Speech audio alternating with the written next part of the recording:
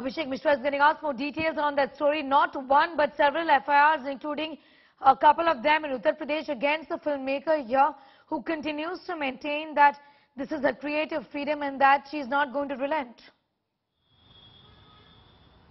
Well, absolutely, Sneha, and this whole controversy is now getting a lot of heat, not just politically, but also, the religious leaders who are coming with the fact that what has been shared as far as this poster is concerned. There is a lot of objection about the portrayal of goddess Kaali. On the other hand, we have seen how there are several FIR which have already been registered in Lucknow. Hazratgarh police station also there is a FIR which was registered against the filmmaker.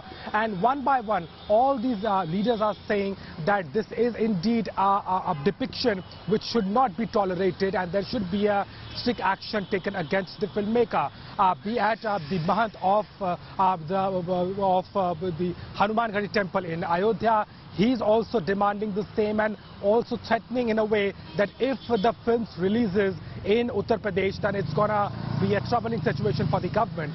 So that is also a very important statement. And be it in Maharashtra, we have seen the protests in Madhya Pradesh, in Bihar. So all these states are also now coming up. But one thing is very clear that this particular statement and this share by the filmmaker is certainly going to affect the communal harmony if no action is taken timely. But so far, the FIR has been registered and there are a lot of contemplation which is happening as far as this particular share is concerned.